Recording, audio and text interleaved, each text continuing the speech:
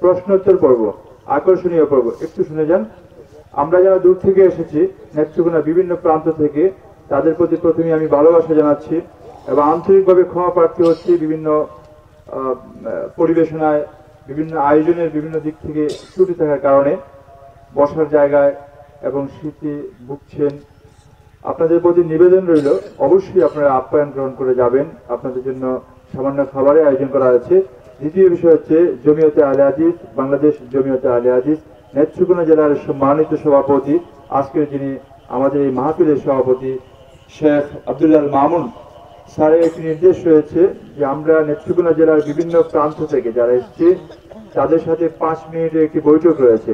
আমাদের জেলা কাউন্সিল, জেলা সম্মেলন রয়েছে আগামী 17 ফেব্রুয়ারি, চেঞ্জ হয়েছে 6 মার্চ, যেখানে doctor Shahidullah Khan Madani, doctor Abdullah Faruk Saudi দূতাবাসের কর্মকর্তা, ডক্টর আহমদুল্লাহ ত্রিশালী, বাংলাদেশ মাদ্রাসা প্রশিক্ষণ শিক্ষক ইনস্টিটিউটের সম্মানিত সহকারী মহাপরিচালক, আরো বাংলাদেশের শীর্ষস্থানীয় টপ 10 আলোচকরা আসবেন, টপ 10 দায়ীরা আসবেন, আন্তর্জাতিক ব্যক্তিত্ব যারা যাদের নাম বলেছে সবাই, প্রায় সবাই মদিনায় পড়াশোনা করেছেন এবং পিস টিভির আলোচক। এই ব্যাপারে আলোচনা হবে, পরামর্শ হবে। দীর্ঘায়িত করতে চাচ্ছি না, আমরা আকর্ষণীয় পর্বের দিকে যাচ্ছি। আরেকটি ঘোষণা, যারা আমাদের এই প্রোগ্রামকে সহযোগিতা করতে চান অবশ্যই নিজের উদ্যোগেই প্রণোদিত হয়ে আমাকে সহযোগিতা করে যাবেন। এটা আগামী দিনের জন্য আমরা মনোবল পাবো, সাহস পাবো। গত বছর ডিউ ছিল 9,500, যদি এবারও এরকমটা হয় হয়তো আমার সাথে অনেকে ভেঙে পড়তে পারেন। এবারে অনেকেই আমার সাথে সম্পৃক্ত হননি, কারণ এই লোডটা তারা নিতে পারেন না। তো আপনাদের প্রতি আমার নিবেদন থাকবে সাধ্যানুপাতে অল্প হলেও পার্টিসিপেশন করবেন। এখন আমরা প্রশ্নোত্তর পর্বে যাচ্ছি। যারা লিখিত প্রশ্ন করবেন তাদেরকে অগ্রাধিকার দেওয়া হবে। যারা মৌখিক প্রশ্ন করতে চান একটি প্রশ্ন করবেন, শুধুমাত্র আপনার প্রশ্ন, লেকচার দিতে যাবেন না।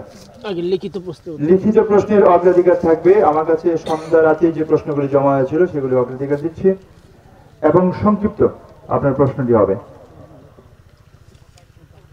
আমি এগুলো পড়ে নিয়েছিলাম শেখ।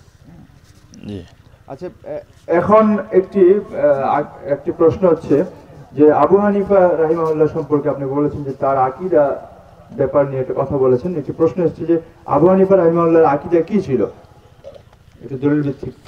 জি আলহামদুলিল্লাহ। ইমাম বন্ধ কেন, ইমাম আবু হানিফা রাহমাহুল্লাহ তিনি সমগ্র মুসলিম উম্মার ইমামদের মধ্যে একজন প্রসিদ্ধ এবং গ্রহণযোগ্য ইমাম ছিলেন। তিনি ফিকহে অর্থাৎ আকীদা এবং আমলকে দুই ভাগে ভাগ করেছেন। তিনি আকীদাকে নাম দিয়েছেন আল ফিকহুল আকবার, আর ফিকহে মাসালা মাসাইলকে তিনি নাম দিয়েছেন আল ফিকহুল আসগার। অর্থাৎ সবচেয়ে বড় ফিক হলো আকীদা আর ছোট ফিক হলো মাসালা মাসাইল। তো এই জন্য তিনি আল ফিকহুল আকবার নাম দিয়ে আকীদার কিতাব লিখেছেন। সে আকীদার কিতাবটা আমাদের উস্তাদ ডক্টর খন্দকার আনম আবদুল্লাহ জাহাঙ্গীর রাহিমাহুল্লাহ তিনি বাংলা অনুবাদ করেছেন। এটা বর্তমানে বাংলা অনুবাদ করা পাওয়া যায় ইমাম আবু হানিফা রাহিমাহুল্লাহর বইটা। এই বইটা পড়লে দেখতে পাবেন যে ইমাম আবু হানিফা রাহিমাহুল্লাহর আকীদা কেমন ছিল। শুধুমাত্র তার একটা আকীদা নিয়ে আহলুস সুন্নাত ওয়াল জামাতের ইমামদের মধ্যে একতলাপ রয়েছে যে ঈমান এটা কি শুধু তাসদিকে বিল কলব অর্থাৎ অন্তরে বিশ্বাসের নাম, নাকি এটার মধ্যে আমলও অন্তর্ভুক্ত। এই বিষয়টা নিয়ে আহলুস সুন্নাত ওয়াল জামাতের ইমামদের মধ্যে একতলাপ আছে। এছাড়া বাকি তার যতগুলো আকীদা রয়েছে সবগুলো আকীদা সহিহ আকীদা, বিশুদ্ধ আকীদা। সেখানে তিনি বলছেন যে আল্লাহ সুবহানাহু ওয়া তাআলার সিফাতের ব্যাপারে, যেমন আল্লাহর হাতের কথা কোরআনে কারিমে আসছে, আল্লাহর চেহারার কথা আসছে, আল্লাহর অনেক সিফাতের কথা আসছে। এই সিফাতের ব্যাপারে আমাদের আকীদা হবে,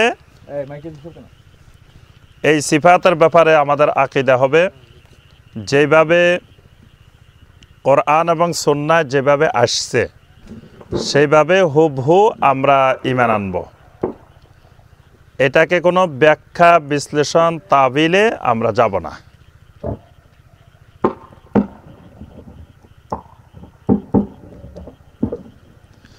কোনো ব্যাখ্যা বিশ্লেষণ তাবিলের দিকে যাওয়া যাবে না। ইমাম আবু হানিফা রাহমাহুল্লাহ বলছেন আল্লাহ পাক যেভাবে বলছেন সেইভাবে ঈমান আনতে হবে। এজন্য আল্লাহ পাক আরশে আরোহণ করেন, আল্লাহ পাক আরশে আরোহণ করেন, এটা বিশ্বাস করতে হবে যে আল্লাহ কোথায়, আল্লাহ ফিস সামা, আল্লাহ আরশে উপরে আছেন। কিন্তু আজকে আমরা যারা দাবি করি নিজেদেরকে যে আমরা ইমাম আবু হানিফা রাহমাতুল্লাহ আলাইহিকে অনুসরণ করি, তাদেরকে জিজ্ঞাসা করলে আল্লাহ সব জায়গায়। ইমাম আবু হানিফা রাহমাতুল্লাহ বলছে আল্লাহ সব জায়গায় না, ওয়াল্লাহু ফিস সামা ওয়া ইলমুহু ফি কুল্লি মাকান, আল্লাহর এলেম সর্বত্র বিরাজমান, আল্লাহ আকাশে। এজন্য দেখবেন যারা আমরা বলি আল্লাহ সব জায়গায়, দোয়া করার সময় কেমনে করি, রব্বানা যালামনা আনফুসানা ওয়া ইল্লাম তাগফির। যদি আল্লাহ সব জায়গায় হয় তো দোয়া করতে হবে কেমনে, রব্বানা যালামনা আনফুসানা ওয়া ইল্লাম তাগফির লানা, চারিদিকে ঘুরাইতে হবে। তো চারিদিকে তো ঘুরাই না, ঘুরাই কোন দিকে, উপরের দিকে। অর্থাৎ আমার মন, আমার রূহ সাক্ষ্য দিচ্ছে যে আমার আল্লাহ উপরের দিকে। এটাই ইমাম আবু হানিফা রাহমাহুল্লাহর সহিহ আকীদা। তারপরে তিনি বলছেন কেউ যদি বলে আল্লাহ কোথায় আমি জানি না, তিনি বলছেন সে কাফের। আল্লাহ কোথায় আপনি যার ইবাদত করবেন, যিনি আপনার মাবুদ, তিনি কোথায় সেটাই জানেন না, তা আপনি কার ইবাদত করবেন? এজন্য ইমাম আবু হানিফা রাহমাহুল্লাহ বলছেন আল্লাহ কোথায় এটা জানতে হবে, এটা ইমানের গুরুত্বপূর্ণ বিষয়। আর আজকে আমরা আবু হানিফা রাহমাহুল্লাহর অনুসারী হয়ে দাবি করি না না খবরদার খবরদার, আল্লাহ কোথায় এটা জিজ্ঞাসাও করা যাবে না। জিজ্ঞাসা করলে আপনার ইমান থাকবে না। অথচ ইমানের জন্যই জরুরি আল্লাহ কোথায়, এটা এই প্রশ্নের উত্তর আগে জানতে হবে। তারপরে ইমাম আবু হানিফা রাহমাহুল্লাহ বলছেন আল্লাহর সিফাতকে অস্বীকার করলে তার ইমান থাকবে না। যেমনিভাবে জাহমিয়ারা, মুআত্তিলারা আল্লাহর সিফাত নিয়ে অস্বীকার করেছে, এইরকম বিষয়গুলো আরো অনেকগুলো বিষয় আছে যে আপনারা এই আল-ফিকহুল আকবার পড়লে দেখবেন যে ইমাম আবু হানিফা রাহমাহুল্লাহ এইসব ক্ষেত্রে বিশুদ্ধ আকীদার অনুসারী ছিলেন। কিন্তু আজকে তার নামদারি অনুসারী যারা আমরা, তারা কিন্তু এই আকীদার সাথে মিল নেই। জি, একজন সম্মানিত ইমাম গোবিন্দপুর থেকে আগত ভাই সুমন প্রশ্ন করেছেন মোবাইলে ছবি তোলা নিয়ে হুকুম কি? জি, মোবাইলে ছবি তোলা বলতে যদি বিনা প্রয়োজনে তোলা হয়, সেটি শুধু মোবাইলে তোলা নিয়ে একটু একতলাফ আছে। নর্মালি প্রথম কথা হলো ছবি তোলা হারাম, তাসবির ছবি তোলা শরীয়তের দৃষ্টিতে হারাম। তবে শুধু অতটুকু জায়েজ যতটুকু কোনো ব্যক্তির জন্য অপরিহার্য বিষয়, দরকার, পাসপোর্টের জন্য, ভিসার জন্য, এটার জন্য একেবারে অপরিহার্য বিষয়। আর মোবাইলের যে ছবি, ডিজিটাল ক্যামেরা বা এই যে মোবাইলের যে ছবিটা, এটা নিয়ে একটু একতলাফ আছে। এটা নিয়ে বিশ্বের ইসলামিক স্কলারদের মধ্যে যে তাসবির বলতে যা বোঝানো হয় আসলে এটা সেই ছবি না, এই ছবিটা ওই রকম তাসবির না। এজন্য অনেকে বলছেন এটা জায়েজ, অনেকে বলছেন আবার এটা না জায়েজ। তবে আমরা বলবো এটা জায়েজ হোক আর না জায়েজ হোক, বিনা প্রয়োজনে এটা তোলা যাবে না। মোবাইলের ছবিও আপনি বিনা প্রয়োজনে বারবার খালি তুলবেন, এটা বর্তমানে একটা রোগে রূপান্তর হয়েছে, বেয়াদিতে রূপান্তর হয়েছে। এবং আমাদের যারা সহি কোরআন সুন্নাহর উপরে চলার চেষ্টা করে তাদের মধ্যে এই রোগ ঢুকে গেছে। তারাও খালি কাউকে কোথাও পাইলে খালি ছবি তুলতে চায়। এরকম বিনা প্রয়োজনে অপ্রয়োজনীয় এরকম ছবি পরিহার করতে হবে। এরকম ছবি তুলে তুলে ফেসবুকে দেওয়া, ছবি তুলে তুলে দেওয়া, এগুলো ঠিক না। এজন্য এগুলো থেকে আমরা বিরত থাকবো। তবে দাওয়াতের উদ্দেশ্যে যতটুকু দরকার, এটা সকল ওলামায়ে কেরামের ঐক্যমতে জায়েজ। এটা একবারে দেওবন্দি ওলামায়ে কেরাম, বেরলভী ওলামায়ে কেরাম, সকল ওলামায়ে কেরামদের মতে যে এই ভিডিও করা, ছবি তোলা যতটুকু দাওয়াতের জন্য জায়েজ, দাওয়াতের জন্য প্রয়োজন, এটা শরীয়তে জায়েজ। একটি ভুলের নিরসন ঘটাতে চাই। আমরা অনেকেই মিডিয়ার সাথে কাজ করি, আমাদের পেজ আছে, আমাদের একাধিক পেজ রয়েছে, আমার 3টি পেজ রয়েছে। তাই আমরা পেজে আপলোড দিয়ে থাকি ছবিগুলি, ভিডিওগুলি, যাতে দেওয়ার কাজ হয়। আজকে যারা এসছেন নেত্রকোনা বিভিন্ন প্রান্ত থেকে, আমি প্রত্যেকে ফোন করার সাধ্য রাখি না, অনলাইনে শুধু পোস্ট দিয়েছিলাম যে ইমাম হোসেন সাহেব এসে গেছেন। অনেকেই জানে যে আসলেও এখানে প্রোগ্রাম হয় না, কিন্তু আপলোড দিয়েছি আসরের পর। আমার সৌভাগ্য ছিল যে হযরত আসরের পরে এসে গেছিলেন। এই আপলোড দেওয়ার সাথে সাথে সারা নেত্রকোনায় নক পড়ে গেছে যে সাহেব চলে এসছেন, প্রোগ্রাম হচ্ছে। এই জন্য আমরা ছবি তুলে থাকি আমাদের দাওয়াতের উদ্দেশ্যে। আচ্ছা, একজন বিশিষ্ট দায়ী আল্লাহ তিনি প্রশ্ন করেছেন যে বিড়ি সিগারেট জর্দা খাওয়ার ব্যাপারে হুকুম কি? এটার হুকুম সবার ঐক্যমতে এটা হারাম, এটাকে কেউ জায়েজ বলেন নাই। বিশেষ করে জর্দা, বিড়ি সিগারেটের যেই হুকুম, জর্দার হুকুম আরো কড়া, কারণ বিড়ি সিগারেটটা একটু প্রক্রিয়া করে খাওয়া হয়, আর জর্দাটা একেবারে ডাইরেক্ট অ্যাকশন, হ্যাঁ একেবারে সরাসরি খাওয়া হয়। তাই সুতরাং এটাও হারাম, এটার ব্যাপারে কথা হলো হারাম। এটা যেই খাক হারাম, হারামের জন্য হারাম সবার জন্যই, এজন্য এটার ব্যাপারে কারো কোনো দ্বিমত নাই, এটা হারাম। নিজেকে আহলে হাদিস মনে করা বা বিভিন্ন জায়গায় আহলে হাদিস মসজিদ, এ ব্যাপারে কি আপনার বক্তব্য? জি, প্রথম কথা হলো আহলে হাদিসের যে অর্থ, সেই অর্থে সেই পারিভাষিক দৃষ্টিভঙ্গিতে পৃথিবীর সকল মুসলমানে আহলে হাদিস। মানে মূলত আহলে হাদিস বিভক্তিটা কখন আসে? এক সময় মুসলিমদের মধ্যে দুইটা ফেরকা শুরু হয়, একটা হলো আহলুর রায় আর একটা হলো আহলুল হাদিস। মানে এক শ্রেণীর মুসলমান এক সময় এসে হাদিসকে উপেক্ষা করে নিজেদের রায়কে, মতকে অগ্রাধিকার দিত। হাদিস মানে নবী সাল্লাল্লাহু আলাইহি ওয়াসাল্লামের হাদিস না, এখানে হাদিস মানে কোরআন এবং সুন্নাহ। কোরআনের আরেক নাম হাদিস। কোরআনে কারিমের অসংখ্য আয়াত আল্লাহ পাক কোরআনকে হাদিস বলছেন। ফাবি আইয়ি হাদিসিন বাদাহু ইউমিনুন ওয়া মান আসদাকু মিনাল্লাহি হাদিসা আল্লাহু নাযালা আহসানাল হাদিস। তো এই কোরআনও হাদিস, নবী সাল্লাল্লাহু আলাইহি ওয়াসাল্লামের সুন্নাহও হাদিস। তো তখন মুহাদ্দিসিনে কেরাম এবং আহলে সুন্নাত ওয়াল জামাতের উলামায়ে কেরাম বললেন যে না, রায়ের বিপরীতে যদি কোরআনের আয়াত পাওয়া যায়, রায়ের বিপরীতে যদি নবী সাল্লাল্লাহু আলাইহি ওয়াসাল্লামের সুন্নাহ পাওয়া যায়, হাদিস পাওয়া যায়, তাহলে রায় বাতিল, কোরআন সুন্নাহ অনুসরণ করতে হবে। তো যারা কোরআন সুন্নাহ অনুসরণ করতেন তারা তাদেরকে আহলুল হাদিস বা আসহাবুল হাদিস বলতেন। আর যারা কোরআন সুন্নাহ অনুসরণ না করে কারো মতকে, কারো রায়কে অগ্রাধিকার দিতেন, তাদেরকে বলা হয়তো আহলুর রায়। শাহ ওলিউল্লাহ মুহাদ্দিসে দেহলভী রহমতুল্লাহ আলাইহি এই উপমহাদেশের সকল আলেমদের মুরব্বী, গোড়া, যত মত যত পথের যত আলেম আছে সবার গোড়া হলো শাহ ওলিউল্লাহ মুহাদ্দিসে দেহলভী রহমতুল্লাহ আলাইহি। তিনি একটা বই লিখছেন যে ইখতিলাফি মাসাইল মে ইতিদাল কি রাহ, ইখতিলাফি মাসালার মধ্যে ভারসাম্যপূর্ণ পন্থা, কিভাবে ইখতিলাফি মাসালা অনুসরণ করা হবে।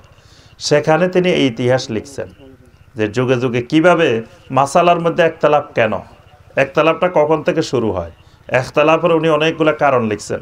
সেখানে উনি লিখছেন যে আহলুর রায় কারা ছিল, আহলুল হাদিস কারা ছিল। এজন্য মানে আহলুল হাদিস মানে কোনো দল ফেরকা গোষ্ঠী না, যারাই কোরআন সুন্নাহ মানে তারাই আহলে হাদিস।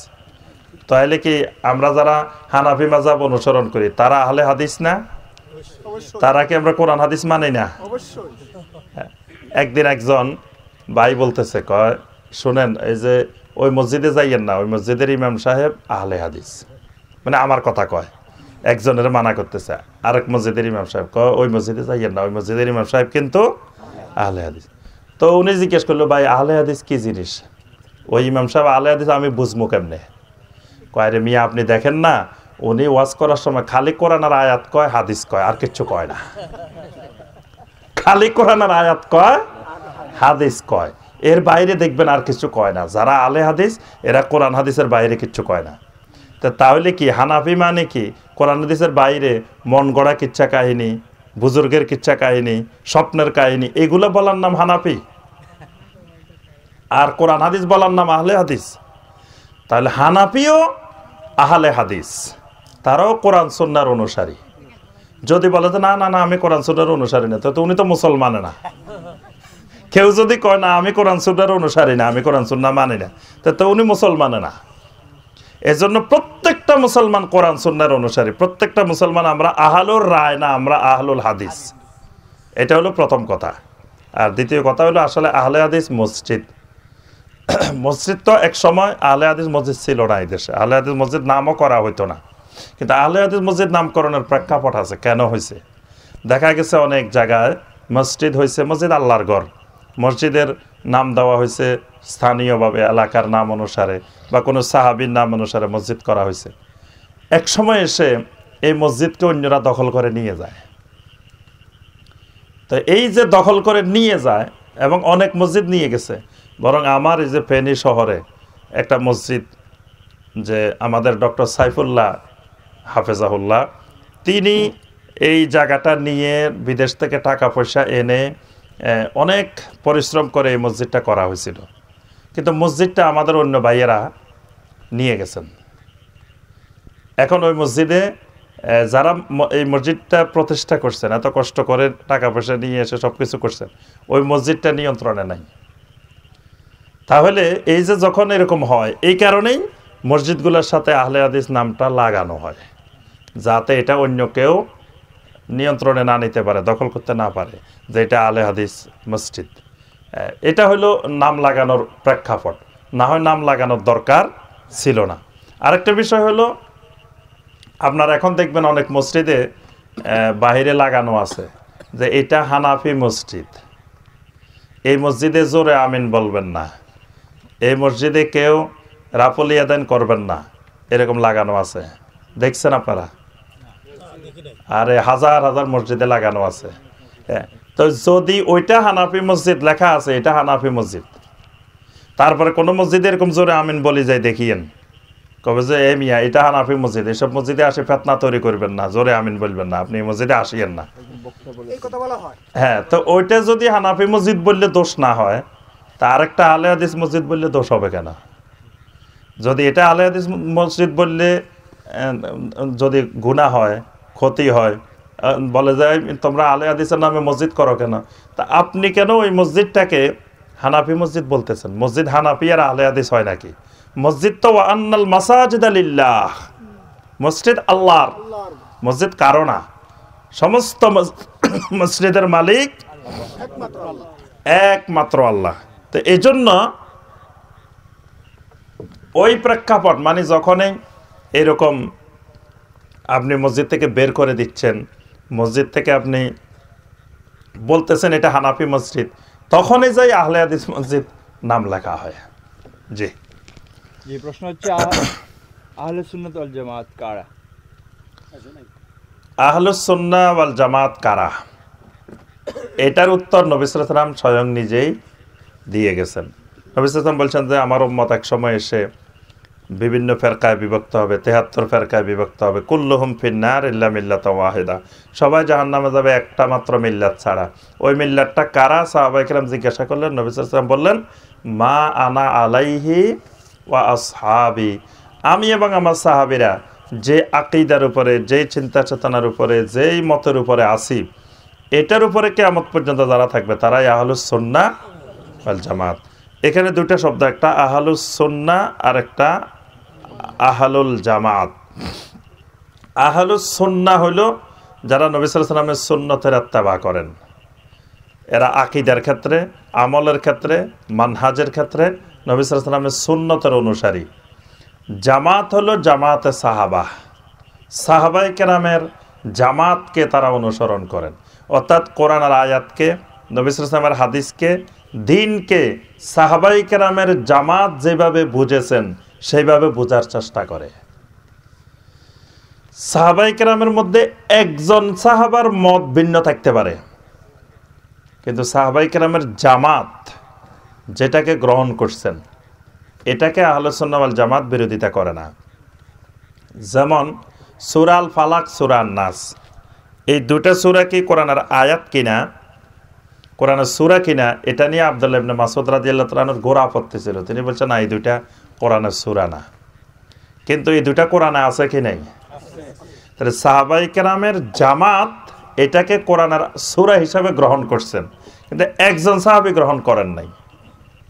এরকম অসংখ্য জিনিস আছে, আকীদা আছে, আমল আছে, একজন সাহাবী এই ক্ষেত্রে ইখতিলাফ করছেন, একজন সাহাবী এটা করেন, কিন্তু বিশাল জামাত এটা গ্রহণ করছেন। আমাদের আকীদাটা হবে নবী সাল্লাল্লাহু আলাইহি ওয়াসাল্লামের সুন্নতের আলোকে এবং সাহাবায়ে কেরামের জামাত যেটাকে গ্রহণ করছেন, এই জন্য আহলুস সুন্নাহ ওয়াল জামাত। জি, আহলে হাদিসটা কি আহলে সুন্নাত ওয়াল জামাত কিনা? আহলে হাদিসরা তো অবশ্যই আহলে সুন্নাহ ওয়াল জামাত, এবং হানাফিরাও আহলুস সুন্নাহ ওয়াল জামাত। হানাফি মাযহাব যারা অনুসরণ করেন তারাও আকীদার দিক থেকে আহলুস সুন্নাহ ওয়াল জামাত। হানাফি কোনো আকীদার মাযহাব না, আকীদার মাযহাব হলো আহলুস সুন্নাহ ওয়াল জামাত, সবার আকীদা। অর্থাৎ এই বাংলাদেশে যত মত, যত পথ, যতজন আমরা বসবাস করি, সকল মুসলমানের আকীদা হলো আকীদায়ে আহলুস সুন্নাহ ওয়াল জামাত। এই দেশে কোনো শিয়া নাই, অল্প সামান্য শিয়া আছে। শিয়াদের আকীদা হলো আহলুস সুন্নাহ ওয়াল জামাতের বাহিরে। মুতাজিলাদের আকীদা, জাহমিয়াদের আকীদা, এরকম বিভিন্ন ফেরকা আছে, তাদের আকীদা হলো আহলুস সুন্নাহ ওয়াল জামাতের বাহিরে।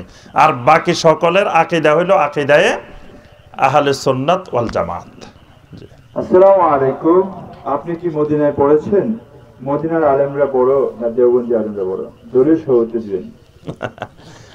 অনেক সুন্দর প্রশ্ন।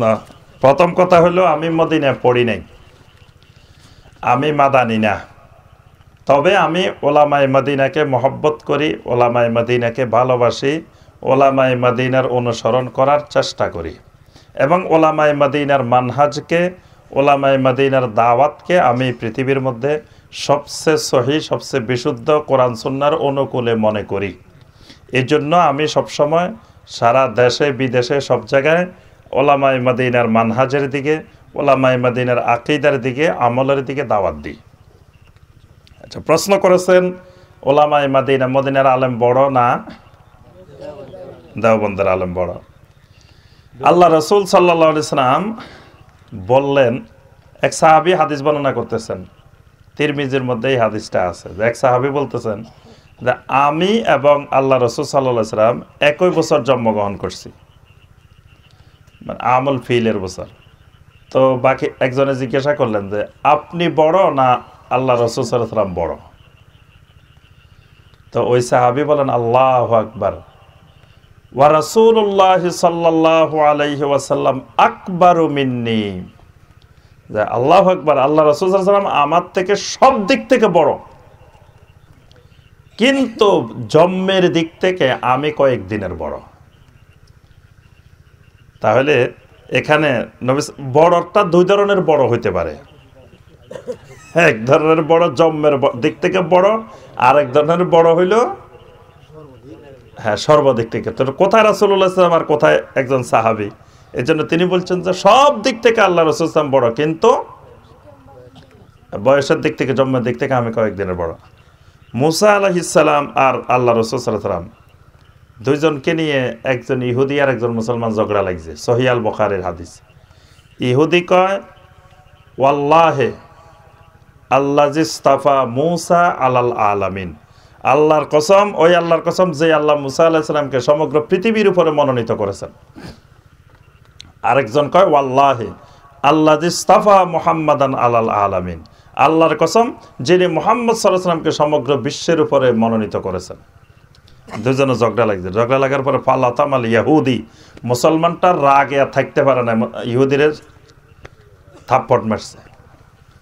ইহুদি নবী সাল্লাল্লাহু আলাইহি ওয়াসাল্লামের কাছে গিয়ে বিচার দিছে যে এই আমাকে এরকম বলছি, আমি এই বিচার দিছে। দেখেন, ইহুদি বিচার চাইছে কার কাছে? আল্লাহ রাসূল সাল্লাল্লাহু আলাইহি ওয়াসাল্লামের কাছে। কারণ জানে যে আল্লাহ রাসূল সাল্লাল্লাহু আলাইহি ওয়াসাল্লাম কখনো ইহুদি আর মুসলমান দেখবেন না, বিচারের ক্ষেত্রে ইনসাফ কায়েম করবেন। এই জন্য নবী সাল্লাল্লাহু আলাইহি ওয়াসাল্লামের কাছে বিচারের জন্য গেছে। তখন নবী সাল্লাল্লাহু আলাইহি ওয়াসাল্লাম বললেন, লা তুখায়্যিরুনি আলা মুসা, খবরদার আমার উম্মত মুসাকে আমাকে মুসার উপরে অগ্রাধিকার দিও না। মানে মুসা বড় না আমি বড়, এটা নিয়ে খবরদার কোনোদিন ঝগড়া করিও না। কারণ কিয়ামতের ময়দানে সকল মানুষ বেহুশ হয়ে যাবে, সর্বপ্রথম যিনি উঠব তিনি আমি মুহাম্মদ রাসূলুল্লাহ সাল্লাল্লাহু আলাইহি ওয়াসাল্লাম। কিন্তু ওঠার পরে আমি দেখব যে মুসা আলাইহিস সালাম আল্লাহর আরশের খুঁটি ধরে দাঁড়াইছে। তাহলে তখন আমি বুঝতে পারবো না যে আসলে মুসা আলাইহিস সালাম কি বেহুশ হয়েছে কি হয় নাই। অর্থাৎ মুসা আলাইহিস সালাম দুনিয়াতে একবার বেহুশ হয়েছিল, সেই বেহুশের বিনিময়ে মনে হয় আল্লাহ তাকে আর বেহুশ করে নাই, উনি আগে ভাগেই খুঁটি ধরে দাঁড়াইছে। সুবহানাল্লাহ। আমরা ছোটবেলায় গল্প শুনছিলাম, কয় সাদের দেশে যখন গেছে তখন এক লোক নাকি আগে যাই বসে রয়েছে। এই গল্প শুনছেন?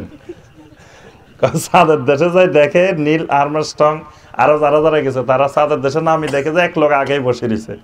জিজ্ঞেস করে, কিরে ভাই তুমি কোন জায়গার? কয় নোয়াখালী। উনি নাকি আগে যাই বসে রয়েছে সেই সাদের দেশে। এবং গত শতাব্দীর সবচেয়ে মিথ্যা কথা নাকি চাঁদে যাওয়া। আপনার এই গত 100 বছরের, গত শতাব্দীর সত্য মিথ্যার অনেক পত্রিকা যাচাই বাছাই হয়েছে, অনেক বিশ্বের বড় বড় গবেষকেরা শেষ পর্যন্ত বিজ্ঞানীরাই বলছেন যে চাঁদে গেছে, এটাই মিথ্যা কথা। কিন্তু দুনিয়ার মানুষের খাওয়াই দিছে, আমরা মনে করি যে চাঁদে মানুষ গেছে।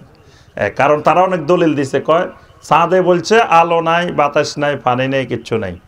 তো এখন পতাকা যেটা ছবি দেখাইছে, পতাকা উঠতেছে বাতাসে। তো চাঁদে যদি বাতাসে না থাকে, পতাকা উড়ে কেমনে? পতাকা উঠতেছে দেখাইতেছে ছবিটা, তাই আবার বলতেছে চাঁদে যায় গাটছে, এটা চাঁদের মধ্যে বাতাস নাই। তো বাতাস না দেখলে পতাকা লড়ছে কেমনে? তা আমি যে কথাটা বলতেছিলাম যে দেওবন্দের আলেম বড় না মদিনার আলেম বড়, এইটা প্রশ্ন করার বিষয় না। কে বড় কে ছোট, বাংলাদেশে ছোট হুজুর নাই, সবাই বড় হুজুর। আপনি ছোট হুজুর খুঁজে পুরা নেত্রকোনায় পাইবেন না, পুরা নেত্রকোনা না পুরা বাংলাদেশে পাইবেন না, সবাই বড়। দেওবন্দের আলেমেরাও বড়, মদিনার আলেমেরাও বড়। তবে বড় আর ছোটর বিষয় না এখানে। শাইখুল ইসলাম, আমার একটু প্রশ্নের উত্তর দিতে সময় লাগে, এই জন্য প্রশ্নের উত্তর দেবো আমরা কম, কিন্তু একটু বুঝে উত্তর দেওয়ার চেষ্টা করবো, কারণ প্রশ্নগুলো বুঝার বিষয়।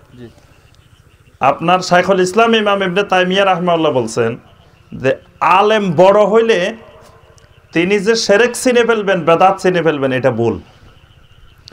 আলেম যেমন বড়, তিনি বড় মুশরিকও হইতে পারে। আলেম বড় বড় বেদাতিও হইতে পারে, কারণ জমিনের শিরকের আবিষ্কার, বেদাতের আবিষ্কার কোনো মূর্খ লোকে করে না, আলেমেরাই করে। মক্কার মধ্যে সবচেয়ে বড় আলেমের নাম ছিল ইবনে হুবায়রা, মক্কা মুকাররমার সবচেয়ে বড় আলেম জাহিলি যুগের। এই 360 মূর্তির পূজা আবিষ্কার করছে এই সবচেয়ে বড় আলেমটাই, ইবনে হুবায়রা। এই লোকেই মূর্তি পূজার আমদানি করছে, সিরিয়া থেকে মূর্তি নিয়ে আসছে, আনে আল্লাহর ঘরে ঢুকাইছে। কিন্তু কোনো মূর্খ লোকে যদি ঢুকাইতো তো মক্কার মানুষ মারি তারে বাইর করে দিত। কিন্তু দেখছে যে এত বড় আলেম ঢুকাইছে, এজন্য কেউ আর বিরোধিতা করে নাই, বরং সবাই আসে মূর্তি পূজা শুরু করছে।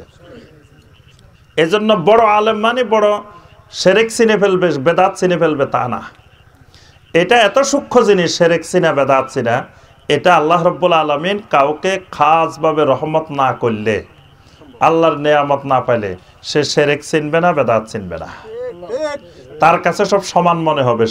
শিরক আর তাওহীদ, সুন্নাত আর বেদাত সমান মনে হবে। আর ঠাট্টা করে কয় একটা দাতি আর একটা বেদাতি, দাত আর বেদাত, ঠাট্টা করে বেদাত লে। অথচ বেদাত ঠাট্টার বিষয় না। বেদাত বলা হয়েছে কুল্লু বেদাতিন দলালা ওয়া কুল্লু দলালাতিন জাহান্নামে যাওয়ার বিষয়, এটা ঠাট্টার বিষয় না। অর্থাৎ বেদাত আর সুন্নত বুঝে না। না আলেম বড়, কয় মিয়া এত বড় আলেম বুঝে না, ও মিয়া এত বড় আলেম এটা বুঝে না। বড় আলেম হতে পারে কিন্তু নাও বুঝতে পারে। ঘরের মধ্যে মানুষ 10 জন, ঘরে গোখরা সাপ একটা লুকাই দিছে। গোখরা সাপ চিনেন তো আপনারা? কি কন জি? গোখরা সাপ, গোখরা সাপ, বিষাক্ত সাপ, যেটা একবারে ফনাদরি থাকে এইভাবে। হ্যাঁ হ্যাঁ, এই সাপটা ঘরে লুকাই দিছে। ঘরে মুরব্বী আছে, বড় লোক আছে, কেউ দেখে নাই। একটা ছোট্ট বাচ্চা দেখে গেছে, দেখতে পারে না। বড় মুরব্বীও দেখে নাই, কেউ দেখে না, কিন্তু ছোট বাচ্চাটা ওখান দিয়ে হেঁটে যাচ্ছে, তখন একবারে ছট করে উঠছে, তখন ছোট বাচ্চাটা দেখে গেছে। তাহলে শিরক বড় বড় আলেমও না দেখতে পারে, একজন সাধারণ লোকও দেখে যেতে পারে এখানে শিরক আছে। বুঝতে পারছেন? এই জন্য আপনি অনুসরণ করার জন্য কোনটা বড় আলেম ওইটা ফলো করা জরুরি বিষয় না। জরুরি বিষয় হলো কোনটা হক কোরআন সুন্নাহর অনুসারী আর কোনটা বেদাতের অনুসারী, শিরকের অনুসারী। আমরা বলবো ওলামায়ে দেওবন্দ বড়, ওলামায়ে মদিনাও বড়। তবে মদিনার ব্যাপারে কিছু সার্টিফিকেট আছে যেটা অন্য কোনো জায়গার ব্যাপারে। মদিনার সার্টিফিকেট হলো বুখারীর মধ্যে একটা অধ্যায় আছে, দেখবেন ফাজাইলুল মাদিনা, মদিনার ফজিলত। এখানে নবী সাল্লাল্লাহু আলাইহি ওয়াসাল্লাম বলেছেন ইন্নাল ঈমানা লা ইয়ারিজু ইলাল মাদিনা কামা তারিজুল হাইয়াতু ইলা জুহরিহা। সাপ যেমন গর্ত থেকে বের হয়ে সব জায়গায় ঘুরে আবার গর্তে ঢুকে আসে, মদিনার ঈমানটা সারা দুনিয়া ঘুরে আবার মদিনায় আসবে। তাহলে কিয়ামতের আগে যখন সারা দুনিয়াতে ফিতনা শুরু হবে, তখন বিশুদ্ধ ঈমানটা কোথায় পাওয়া যাবে? মদিনা, দারুল ঈমান। এটা এখানে আল্লাহ পাক বিশুদ্ধ ঈমানকে হেফাজত করবেন। তো যেই জায়গায় বিশুদ্ধ ঈমান থাকবে সেই জায়গায় বিশুদ্ধ আমলও থাকবো, সেই জায়গায় বিশুদ্ধ এলেমও থাকবো। তাহলে এলেম পৃথিবীর সব জায়গায় থাকবো, কিন্তু দাজ্জাল মুক্ত, ফিতনা মুক্ত, বিশুদ্ধ ঈমান এলেম মদিনা থাকবো। আজ পর্যন্ত সেই নবী সাল্লাল্লাহু আলাইহি ওয়াসাল্লাম থেকে আজ পর্যন্ত 1400 বছরে পৃথিবীর সবচেয়ে বড় আলেম মদিনায় বসবাস। সাহাবায়ে কেরামের মধ্যে সবচেয়ে বড় মুহাদ্দিস যারা, তারা সব মদিনায় থাকতো। তাবেঈনদের মধ্যে সবচেয়ে বড় বড় মুহাদ্দিস যারা, মদিনায় থাকতো। তাবেঈনদের মধ্যে, আইম্মায়ে কেরামদের মধ্যে যুগে যুগে আলেমের নগরী, সবচেয়ে বড় আলেমের নগরী। আজও পৃথিবীতে সবচেয়ে বড় আলেমের নগরী মদিনা। মদিনার যে সমস্ত ওলামায়ে কেরাম আল্লাহ পাক এখনো জীবিত রাখছেন, ওনাদের সমকক্ষ আলেম জমিনে আর নাই। মসজিদে নববীতে যাই দেখবেন, শেখ আব্দুল মোহসেন আল আব্বাদ হাফেজাহুল্লাহ এখনো বুখারীর তালিম দেন। 90-এর উপরে বয়স, বৃদ্ধ হয়ে গেছেন। মদিনার সব মুহাদ্দিস তার ছাত্র, মদিনা ইউনিভার্সিটির প্রফেসররা তার ছাত্র।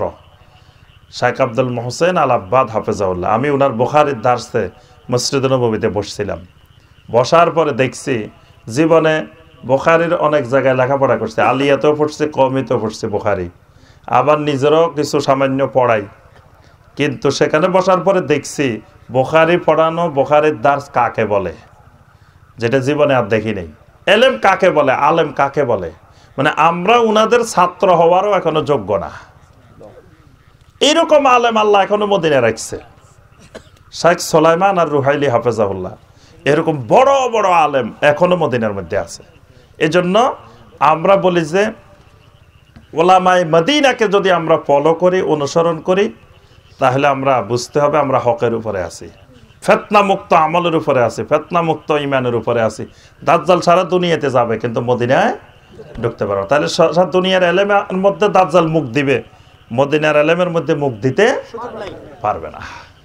প্রশ্ন আর নিচ্ছি না, কেউ প্রশ্ন দেওয়ার চেষ্টা করবেন না। যে কি প্রশ্ন করবো, এক দিনে 3 তালাক দিলে হবে কিনা, এটা ইখতিলাফি বিষয়। আর তালাকের বিষয় এত আসবে কেন, তালাক দিব কেন এত, কি বলেন? যে জিনিসকে আল্লাহ পাক পছন্দ করেন না, হালালের মধ্যে অপছন্দনীয় বিষয়, যেটাকে আল্লাহ পাক এত পছন্দ করেন না, যদিও নিরুপায় হইলে কঠিন মুহূর্তে এটাকে দেওয়া হয়েছে বিধানটা, কিন্তু এটাকে আল্লাহ পাক পছন্দ করেন না। তো সেই জিনিস নিয়ে তো প্রশ্ন কেন? স্বামী স্ত্রী ঝগড়া হইতে পারে, ইখতিলাফ হইতে পারে, হাজারো ইখতিলাফ হইতে পারে, তো তালাকের দিকে যাব কেন? রাগ উঠলে দুনিয়ার আর কোনো কথা পায় না, খালি তালাকের কথা পায়। কয় হুজুর তালাক দিছে, সব রাগের মাথায় দিছে। তো তালাক তো রাগের মাথায় দিবে, তালাক কি হাসতে হাসতে দিবে? কি হাসতে হাসতে কইব না, এই শোনো তোমারে তালাক দিয়ে দিলাম, হাসি হাসি কেউ কয় নাকি? এটা তো রাগেই কইব, তালাক তো হয় রাগের কারণে। আর এখন কথা হলো একসাথে আপনি 3 তালাক দিবেন কেন, মাসালা আসবে কেন এটার? কারণ ইসলামের শরীয়তের দ্বীনের অনুসরণ যদি আপনি করতে চান, তো ইসলাম যেভাবে পন্থা দিছে, সিস্টেম দিছে, সেভাবে করতে হবে। আপনি দ্বীনকে নিয়ে হাসি ঠাট্টা তামাশা করার বিষয় না। কেউ যদি একসাথে 3 তালাক দেয়, সে দ্বীনকে নিয়ে ঠাট্টা করছে, তামাশা করছে। তালাকের একটা সিস্টেম আছে। আপনি প্রথমে একটা তালাক দিবেন, দেওয়ার পরে ইদ্যত পালন হবে।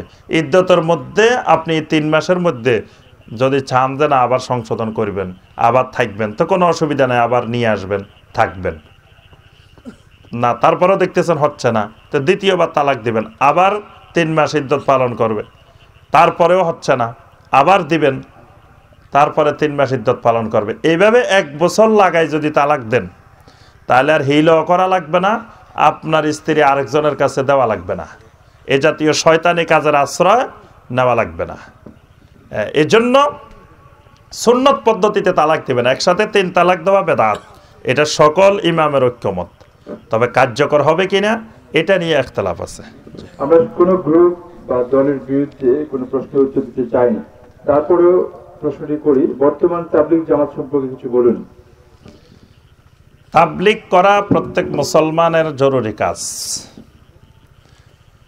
তাবলীগ ফরজে কিফায়া, মুসলিমের জন্য ফরজে কিফায়া। তাবলীগ মানে প্রচার প্রসার, তাবলীগ মানে কোরআন এবং সুন্নাহর প্রচার করা, প্রসার করা। একটা হলো দাওয়া আর একটা হলো তাবলীগ। দাওয়াত এক জিনিস, তাবলীগ এক জিনিস, দুটা ভিন্ন জিনিস।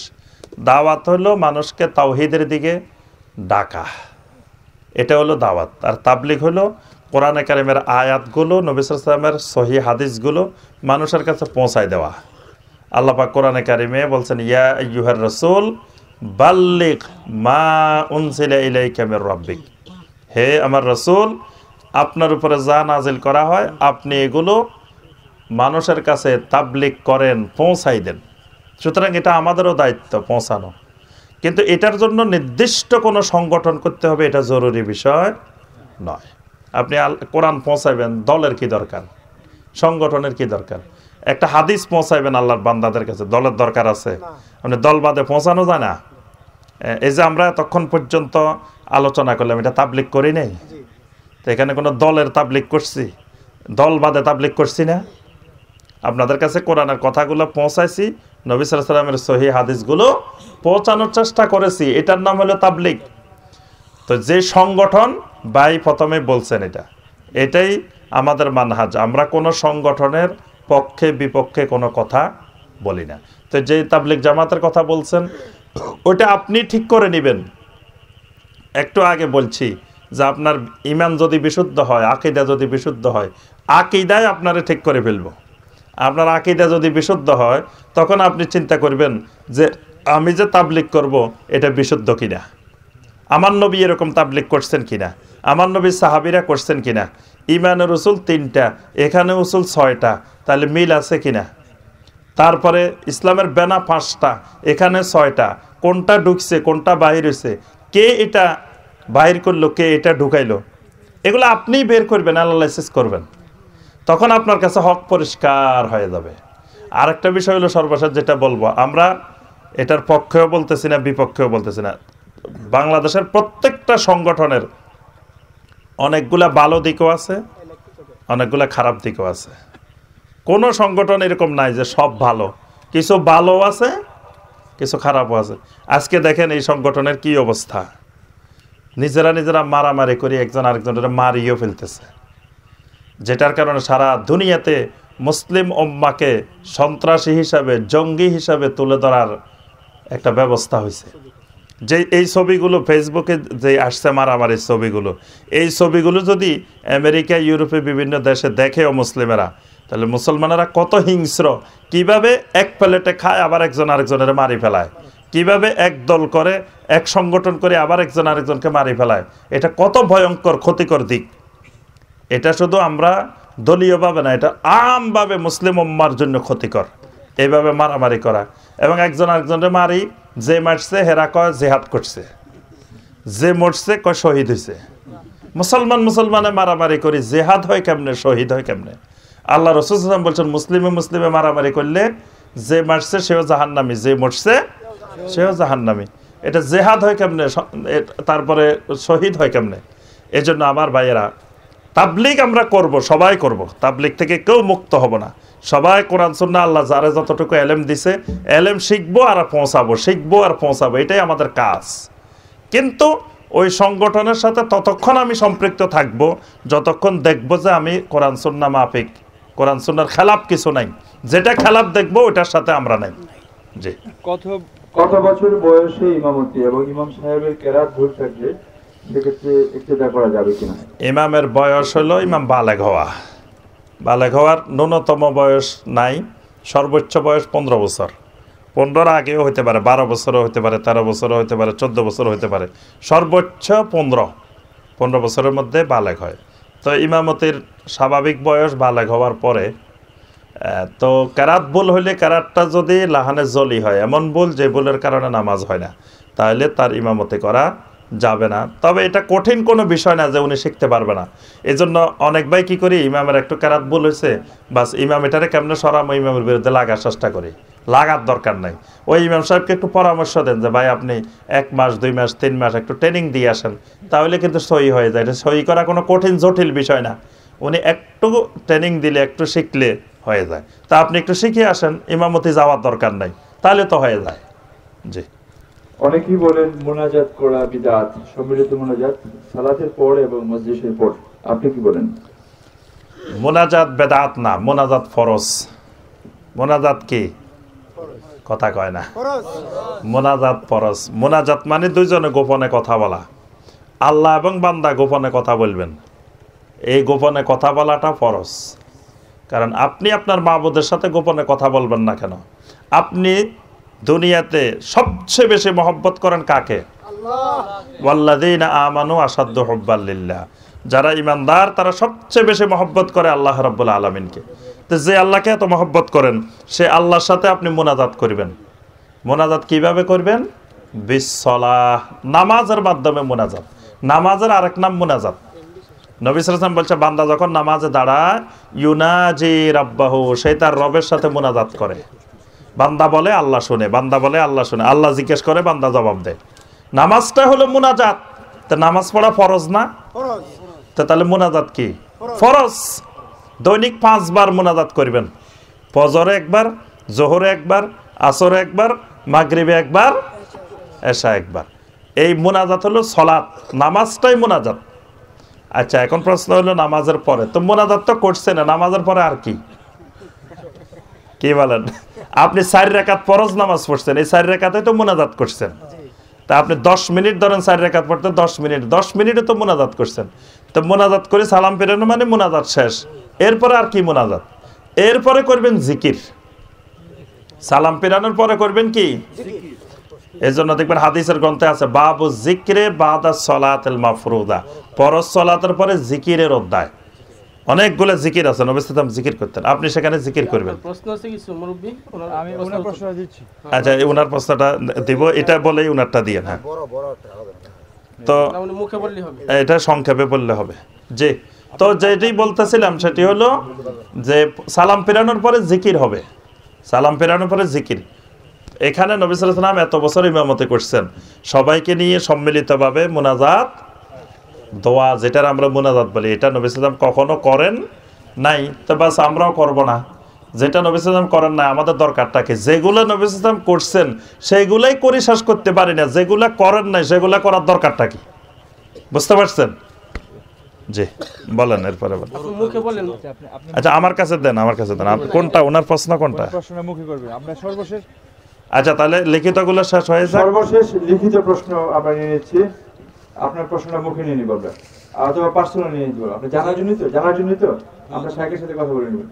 কাগজটা কোথায়? শাহেকের সাথে ওখানেই আছে, শাহেকের সাথে কথা বলুন। আচ্ছা, আলোচনার পরে আমার সাথে কথা বলি। প্রত্যেকটা প্রশ্ন অনেক সময় নেওয়া যায় না, অনেক সময় অস্পষ্টতার জন্য, এবং আগে বলেছিলাম একটি মাত্র প্রশ্ন আসবে, একাধিক প্রশ্ন যে ব্যাপারে ছিল রেখে দিয়েছি, আন্তরিকভাবে দুঃখিত।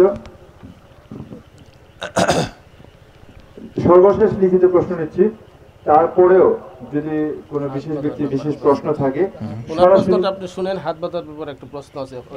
আচ্ছা, শুনবো, এটা শেষ করে তারপরে ওনারটা শুনবো। আচ্ছা, ঠিক আছে। আমরা বহুল আলোচিত একটি প্রশ্ন নিচ্ছি, বিতর্কিত প্রশ্ন।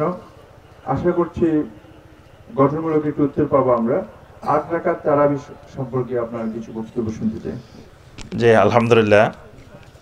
আসলে যে প্রশ্নটা আসছে, এই প্রশ্নটা কখনো আসার কথা ছিল না, কিন্তু অত্যন্ত দুঃখজনক, মানে আমাদের মধ্যে তাআসসুব, দলবাজি, এটা মুসলিম উম্মার মধ্যে বেড়ে যাওয়ার কারণে আজকে আমাদের সামনে এই প্রশ্নটা আসে, তারাবি কি 8 রাকাত না তারাবি 20 রাকাত। এই প্রশ্নটা কখনো মুসলিম উম্মার সামনে আসার কথা না।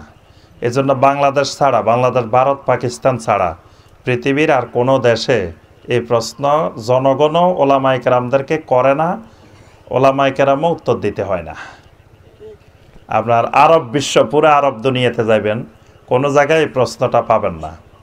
তারপরে ইন্দোনেশিয়া, মালয়েশিয়া এই অঞ্চলে যাবেন, তাও পাবেন না। মালয়েশিয়াতে আপনার মসজিদে তারাবি হয়, অধিকাংশ মসজিদে 20 রাকাত তারাবি হয়। 8 রাকাত পড়ার পরে অধিকাংশ মুসল্লি চলে যায়, এবং মসজিদে এই 8 রাকাতের পরে একবার নাস্তা হয়, মানে বিশাল নাস্তার ব্যবস্থা রাখে তারা, যে যত মুসল্লি তারাবি পড়তে আসে সবাইরে খাওয়ায়, তারা নাস্তা করায়। তাই 8 রাকাত শেষ হওয়ার পরে পুরা মসজিদের বিশাল একটা অংশ চলে যান, এই যাওয়ার সময় তাদের সবাইরে নাস্তা করায়। আবার 20 রাকাত শেষ হওয়ার পরে আরেকবার নাস্তা হয়, মানে সব মুসল্লি নাস্তা করবে, কিন্তু নাস্তাটা হয় 2 বার। তো সেখানে যে 8 রাকাতের পরে বিশাল সংখ্যক মুসল্লি চলে গেছে, ইমাম সাহেব কিন্তু কোনোদিন গালিগালাজও করে নাই, খারাপও বলে নাই, কিচ্ছু বলে নাই। সবাই ইমাম সাহেবের সাথে মোসাফা করে করে বিদায় নিচ্ছে সুন্দর করে, তারপরে আরও 12 রাকাত হচ্ছে, 20 রাকাত হচ্ছে। ঠিক ইন্দোনেশিয়াতে, পৃথিবীর সব দেশেই এটা নিয়ে কোনো তর্ক বিতর্ক মাসালা কারো কাছে জানতে চায় না। কিন্তু দুঃখজনক ওই আমাদের মধ্যে তাআসসুব মানে দলবাজি, গ্রুপবাজি বেড়ে গেছে, এই জন্য এই প্রশ্নটা আসে। আল্লাহ রসুল সাল্লাল্লাহু আলাইহি সাল্লামের তারাবি কত রাকাত ছিল, এটা নিয়ে অনেক কথাবার্তা আছে। আয়েশা রাদিয়াল্লাহু আনহা বলছেন যে আল্লাহ রসুল সাল্লাল্লাহু রমজানে, গায়রে রমজানে কখনোই 11 রাকাতের বেশি রাত্রিকালীন সলাত আদায় করেন নাই। এখন আমাদের অনেক ভাইয়েরা বলেন যে না, এটা তো তাহাজ্জুদ। ঠিক আছে, তাহাজ্জুদ। তো নবী সাল্লাল্লাহু আলাইহি ওয়াসাল্লাম তাহলে তাহাজ্জুদটা কখন পড়তেন, তারাবিটা কখন পড়তেন? তো যদি বলেন যে তাহাজ্জুদ পড়তো প্রথম রাত্রে, তারাবি পড়তো শেষ রাত্রে, ভালো কথা, ঠিক আছে।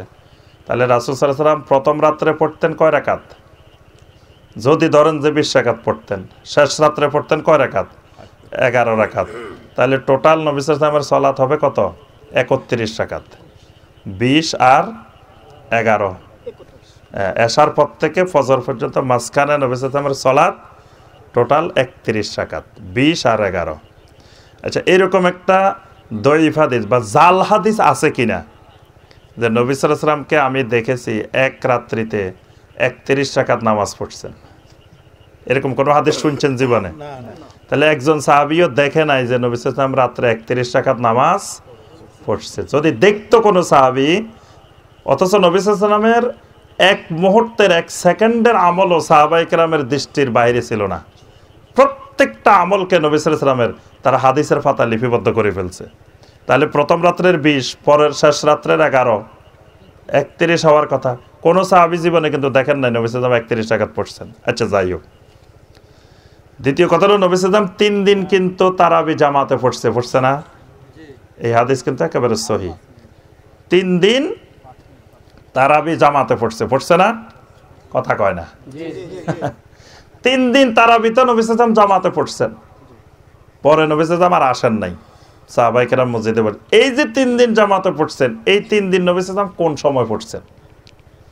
হাদিসের মধ্যে স্পষ্ট করে বলা আছে, মধ্যরাত্রিতে নবী সাল্লাল্লাহু আলাইহি ওয়াসাল্লাম সালাত আদায় করার জন্য মসজিদে আসছেন। কখন আসছেন? স্পষ্ট ওখানে আছে জাওফাল লাইল, রাত্রির মধ্যবর্তী রাত্রে নবী সাল্লাল্লাহু আলাইহি ওয়াসাল্লাম আসছেন। মানে আসার পরে নবী সাল্লাল্লাহু আলাইহি ওয়াসাল্লাম ঘুমাইছেন, ঘুম থেকে উঠছেন রমজানে, মধ্যরাত্রিতে উঠছেন, উঠে নবী সাল্লাল্লাহু আলাইহি ওয়াসাল্লাম মসজিদে গেছেন। মসজিদে যাই সালাত আদায় করতেছেন, কয়েকজন সাহাবী দেখছেন নবী সাল্লাল্লাহু আলাইহি ওয়াসাল্লাম মসজিদে পড়তেছে, অন্য সময় ঘরে পড়ে, আজকে মসজিদে আসছেন, দেখে এই কয়েকজন সাহাবী নবী সাল্লাল্লাহু আলাইহি ওয়াসাল্লামের পিছনে দাঁড়ায় গেছে। পরের দিন সকালে আজকে কিন্তু আল্লাহ রাসূল সাল্লাল্লাহু আলাইহি ওয়াসাল্লাম মসজিদে নামাজ পড়ছে, তোমরা কি জানো? এই খবর সবার কাছে পৌঁছে গেছে। পরের দিন আরো বেশি, পরের দিন আরো বেশি। তাহলে এই যে নবী সাল্লাল্লাহু আলাইহি ওয়াসাল্লাম 3 দিন মসজিদে আসছেন, কোন টাইমে আসছেন? মধ্যরাত্রিতে।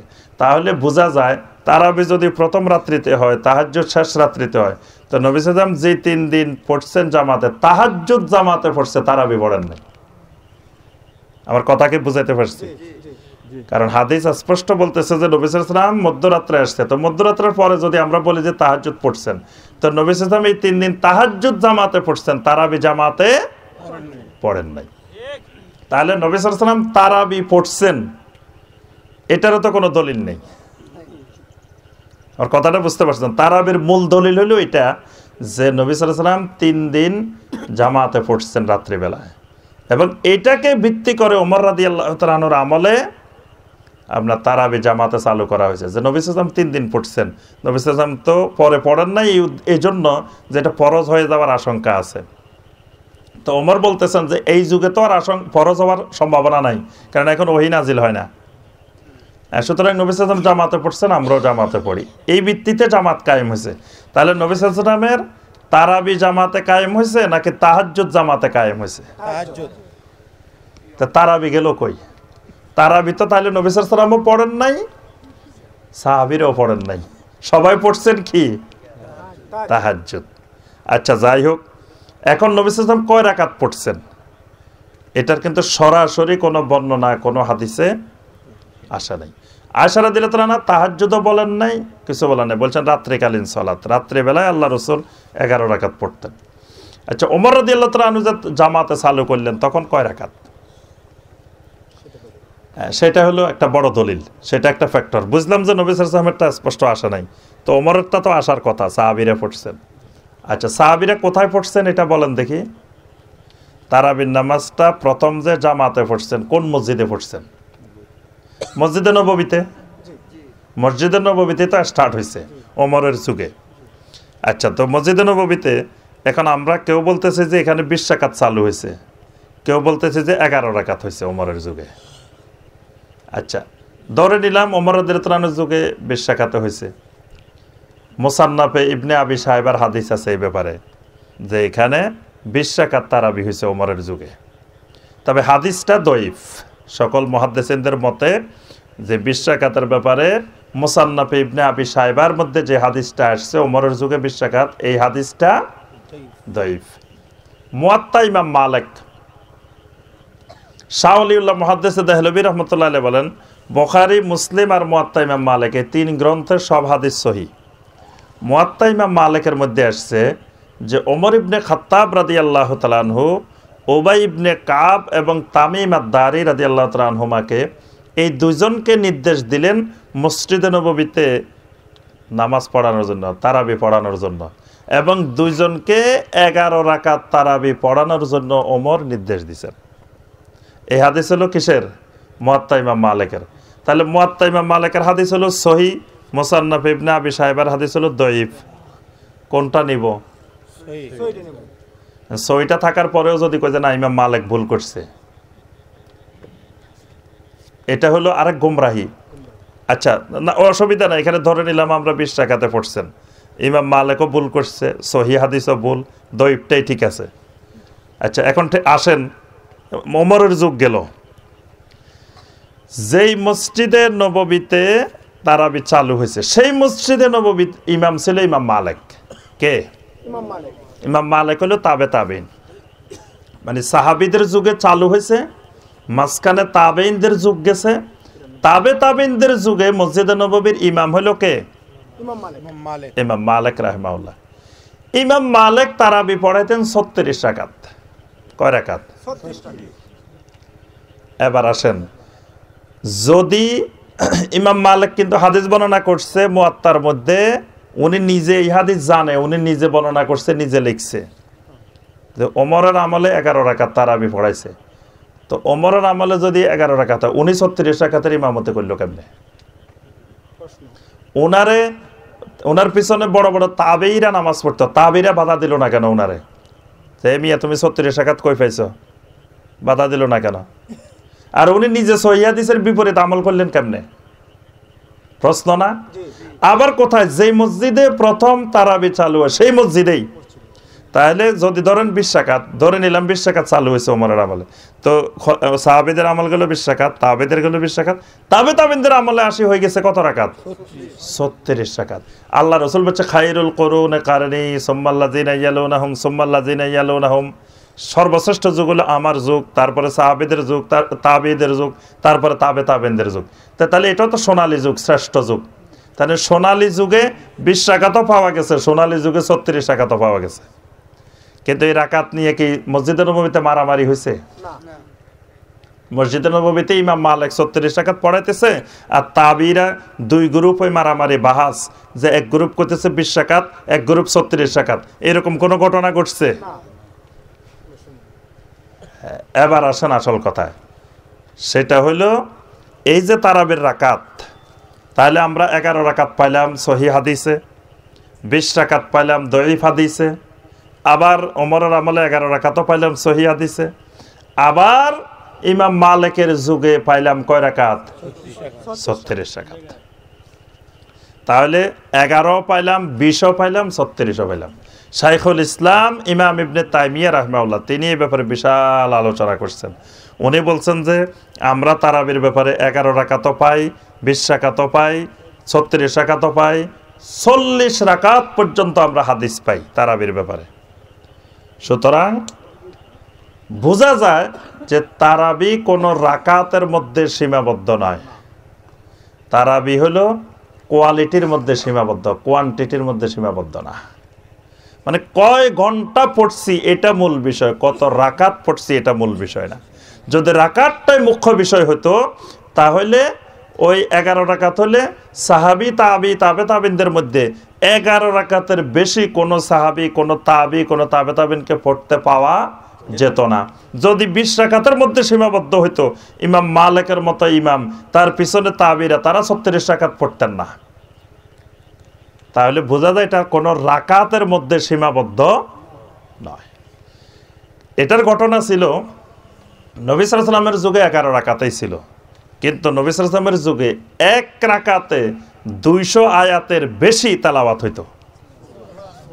খোলাফায়ে রাশিদিনের যুগে হাদিসে মুয়াত্তা ইমাম মালিকের ওই হাদিসে আসছে, যে হাদিসে 11 রাকাতের কথা আসছে, বলছে যে এই তামিম আদ-দারি আর উবাই ইবনে কাব এক রাকাতে 200 আয়াতের বেশি তেলাওয়াত করতো। আমরা দাঁড়াইতে পারতাম না, এই জন্য পরে লাঠি নিয়ে আসতাম, লাঠির উপরে ভর করে দাঁড়াইতাম। তাহলে ওনাদের এক রাকাতে ছিল 200 আয়াতের বেশি তেলাওয়াত। তো এটা অনেক কষ্টকর হয়ে যেত। পরবর্তীতে এসে তাবিন তাবে তাবিনেরা বললেন আসলে রাকাত বাড়াই দিই, কেরাত কমাই দিই, তাহলে কিছুক্ষণ পর পর রুকু সিজদা করলে একটু হালকা হয়, কষ্টটা কম হয়। এই জন্য 11 রাকাত থেকে পরে গেছে 20 রাকাত। তো মক্কা মুকাররমায় 20 রাকাত চালু হয় প্রথমে। এখন মক্কা মুকাররমা তাবিরা কি করতেন, 4 রাকাত তারাবি পড়তেন, একবার তাওয়াফ করতেন, আবার 4 রাকাত তারাবি পড়তেন, আবার তাওয়াফ করতেন। এইভাবে করে করে সারা রাত তারা তারাবিও পড়তেন, তাওয়াফও করতেন। তো 20 রাকাত পড়লে 20 রাকাতে 5 বার তারাবি হইতো, 4 বার তাওয়াফ হইতো। এখন মদিনার তাবিরা কয় হারে সর্বনাশ, এরা তো আমাদের থেকে আগাই গেছে, এরা 5 বারে তারাবিও পড়ে আবার 4টা তাওয়াফও করে। তা আমাদের মদিনাতে তো তাওয়াফ নাই, সুযোগ নাই তাওয়াফের সুযোগ। তখন তারা কি করছে যে কয় আমরা এক তাওয়াফের পরিবর্তে আরো 4 রাকাত, তাহলে এদের 4 তাওয়াফের পরিবর্তে আরো 16 রাকাত, তো 20 + 16 36 রাকাত। এজন্য একই সময়ে মক্কা মুকাররমায় হয়তো 20 রাকাত তারাবি, 4 বার তাওয়াফ, মদিনায় হয়তো 36 রাকাত তারাবি। এজন্য শাইখুল ইসলাম ইমাম ইবনে তাইমিয়া রাহমাহুল্লাহ বলছেন যে তারাবি কোন রাকাতের মধ্যে সীমাবদ্ধ নয়, এটা এশার পর থেকে শুরু হবে, সলাতুল লাইলে মাসনা মাসনা 2 রাকাত 2 রাকাত 2 রাকাত করে চলতে থাকবে ফজর পর্যন্ত। যখন ফজর হয়ে যাওয়ার আশঙ্কা হবে তখন বিতির পড়ে শেষ করে দিবে। এটার নাম কিয়ামুল লাইল। এজন্য এটা নিয়ে ঝগড়া করার, মারামারি করার, বিতর্ক করার কোনো বিষয় না। আর এটা হলো একটা সুন্নাত নামাজ। ফরজ নামাজ না পড়লে জাহান্নামে যাবে, সুন্নত নামাজ না পড়লে কেউ জাহান্নামে যাবে, এরকম কোনো কথা কোরআন হাদিসে নাই। এজন্য ফরজ নামাজের এই দেশে 95% মুসলমান ফরজ নামাজ পড়ে না। আজ পর্যন্ত আমাদের কাছে কোনো জায়গায় প্রশ্ন আসে না যে কোনো ব্যক্তি যদি 5 ওয়াক্ত ফরজ নামাজ না পড়ে তার অবস্থা কি হবে, এই প্রশ্ন আসে। তারাবি না পড়লে কি হবে, তারাবি না পড়লে তার কিচ্ছু হবে না, কি বলেন? কিন্তু ফজরের নামাজ না পড়লে সে জাহান্নামে যাবে, এই ব্যাপারে নিশ্চিত। কিন্তু তারাবি না পড়লে জাহান্নামে যাবে, এটা আমরা বলতে পারবো। তো যেটা নিয়ে জান্নাত জাহান্নামের কোনো বিষয় না, সেটা নিয়ে বাঙালি মারামারি, ঝগড়াঝাটি, তর্ক বিতর্ক, বাহাস মোনাজারা, আর যেটা জাহান্নামে যাইব স্পষ্ট কোরআন সুন্নাহ দ্বারা, সেটার কোনো খবরে নাই। এটা আমরা বললাম না ইমানের খবরে নাই, আমল লই মারামারি। হ্যাঁ, এই জন্য আমার ভাইয়েরা আমরা এসব বিতর্ক বাদ দিয়ে ফরজ নামাজগুলো কিভাবে সমাজের প্রত্যেকটা মুসলমান আদায় করতে পারে সেটা আগে নজর দিই। একটা লোক সারাদিন রিক্সা চালাইছে, কঠিন পরিশ্রম করছে, এই লোক 5 ওয়াক্ত নামাজ পড়াই তো কষ্টকর, রোজা রাখাই তো কষ্টকর, এর যদি কই না 5 ওয়াক্ত নামাজও পড়বা, আবার 20 রাকাত আমাদের সাথে দাঁড়া দাঁড়া তারাবিও পড়বা, এই লোকের জন্য কত কষ্টকর। শরীয়ত যদি আমরা বানাইতাম তাহলে আমরা এইসব দুঃখ কষ্ট বুঝতাম না, কিন্তু যে আল্লাহ শরীয়ত ফরজ করছে সেই আল্লাহ বান্দার সব দুঃখ বুঝে। জি, আবার আমাদের ভাইয়ের প্রশ্নটা শুনে শেষ করবো। জি বলেন ভাই, আপনার প্রশ্নটা করেন। জি,